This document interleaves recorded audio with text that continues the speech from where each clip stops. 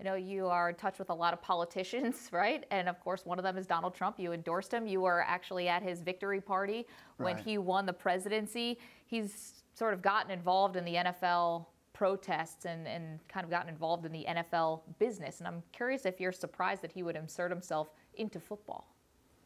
Yeah.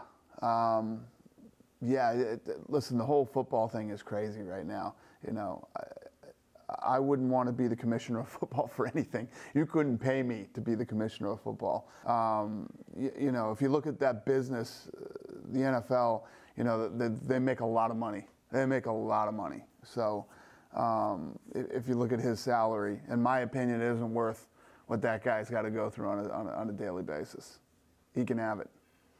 You and I have talked about this before, that you don't play the national anthem before your bouts. But I'm curious, if the president came to you and said, we want to get more patriotic, we want anthems played at all sporting events, and that includes the UFC, what would you say?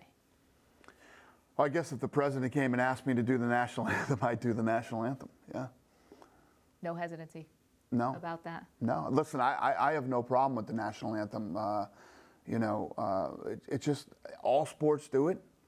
All sports do it. I mean, in boxing, they play the national anthem of everybody involved in the fight. It takes 25, 30 minutes for the fight to start. It's just something we never did. We've done it twice. You know, we did the national anthem at 9/11, and then we did America the Beautiful last Saturday for Vegas.